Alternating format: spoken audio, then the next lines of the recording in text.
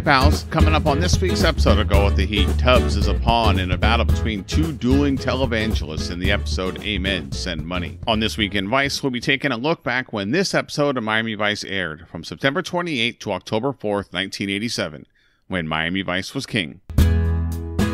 In news, on October 1st at 7:42 a.m., the San Gabriel Valley was awoken by a 5.9 earthquake. The Whittier Narrows earthquake caused over $200 million in damages, with 8 people losing their lives in the event. Additional aftershocks took place for days after the main quake, including a 5.2 magnitude on October 4th. Felt across Southern California and Nevada, the blind thrust quake was the first on a fault line unknown to seismologists previously.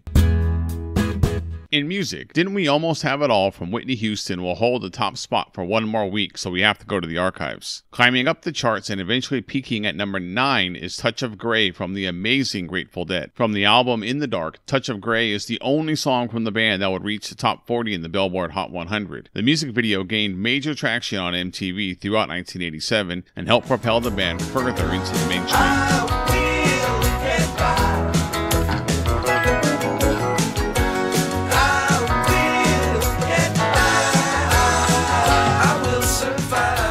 In movies, Fatal Attraction will be at top of the box office for 7 more weeks, so we gotta dig a little deeper into the amazing year of the movies that was 1987. I'm torn which to talk about this week, with 2 fantastic movies playing in theaters. The Clive Barker horror classic Hellraiser reached movie theaters last week, not standing a chance against Fatal Attraction. But more important than Hellraiser is the romantic comedy A Princess Bride. Directed by Rob Reiner, the film is based on a classic book of the same name and stars Carrie Yules, Mandy Patinkin, Andre the Giant, and more. In the world of romantic comedies, there's A Princess Bride, and then there's everything else.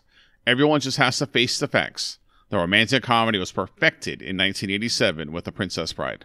No more rhymes now, I mean it! Anybody want a peanut? Ah! And that's everything you need to know that was happening when Miami Vice was king. Be sure to join us on Go With The Heat at gowiththeheat.com. I'd love to hear from you. Email the show gowiththeheat@gmail.com or follow us on Twitter at gowiththeheat. That's all for this week. Bye, pals.